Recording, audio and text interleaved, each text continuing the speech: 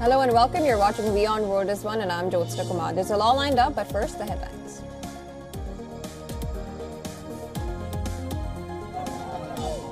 Israel's IDF says hidden store of weapons may have been behind deadly blaze in Rafah's tent camp and that its airstrikes targeting adjacent area used small munitions unable of igniting such blaze.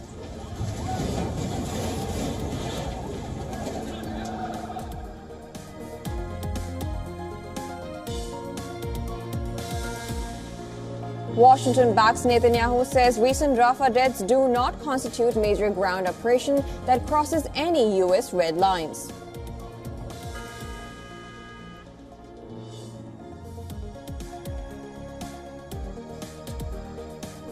France and Germany say Ukraine should be allowed to hit military sites inside Russia from which missiles were being fired at Ukrainian territory, but not other targets. White House still opposes proposition.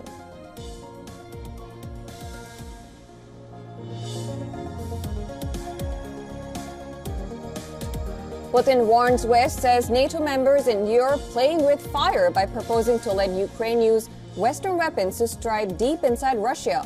Underlines such activity could trigger global conflict.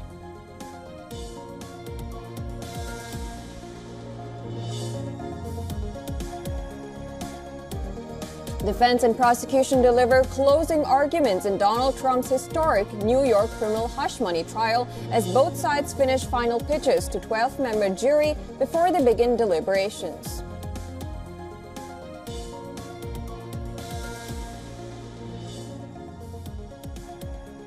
China helps Nepal look for oil as Beijing seeks to strengthen bilateral ties and competes with India for influence over Himalayan neighbor.